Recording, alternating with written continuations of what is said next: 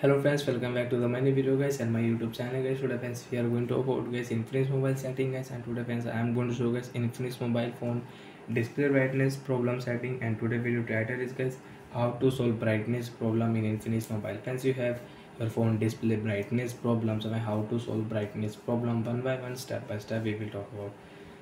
So first of all friends, open your phone setting. So friends, sometime your Infinix mobile phone brightness increase automatic, decrease automatic. So how to solve brightness problem, display brightness problem? Open your phone display and brightness setting. After on display brightness setting friends, you can see this type interface in your device. So friends, click here adaptive brightness setting. After on adaptive brightness setting friends, you can see this type interface. So friends, you can see your screen brightness will automatically adjust to your environment and activities. So friends, you have enabled adaptive brightness, so you will have to disable.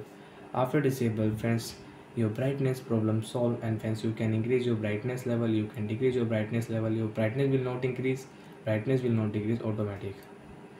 Friends, you can see I increased brightness 100%.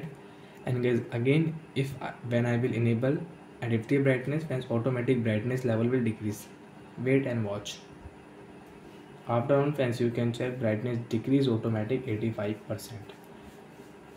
So like that friends, you can solve your Infinix mobile display brightness automatic increase and decrease problem.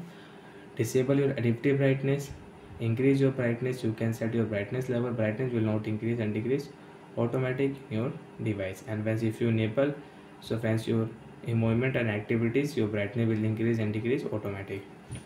And friends, you can see dark mode setting here, eye care mode setting here, screen time mode setting here, screen refresh rate setting is here. So you can use it display setting. Bye friends, thanks for watching the video.